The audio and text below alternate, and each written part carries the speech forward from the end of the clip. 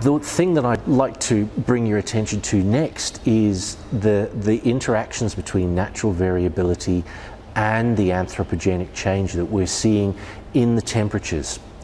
So there's an animation that you'll be seeing very shortly, which identifies the temperatures that go across the global land surfaces that go back to the 1880s. And they go almost to present day. And we look at the monthly temperatures for each of those years. And we also compare those temperatures against an average, so what we would call a climatology. For every January monthly average temperature, we compare that with an average over maybe a 30, 40 or 60 year period. So if that particular year is warmer than that average period or that climatology, we say that's a positive anomaly. And if it's colder, then we talk about a cold anomaly. So in the animation, what you'll see is that once the animation starts, we have monthly temperature anomalies.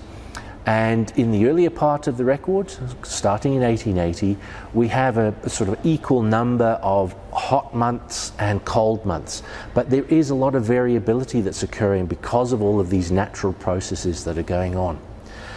But what you'll see is as you move through the sort of 1920s, 1930s, 1940s, you start to see that the number of cold anomalies actually disappears. So when we get to 1996, from 1996 through to the end of this particular record, which I believe is at the end of 2018, there's only one cold monthly anomaly through that entire record from 1996. And when we look at the size of those anomalies, so how much larger are they than that long-term average, over the most recent record, some of these months are actually almost 2 to 2.2 degrees warmer than that average monthly record.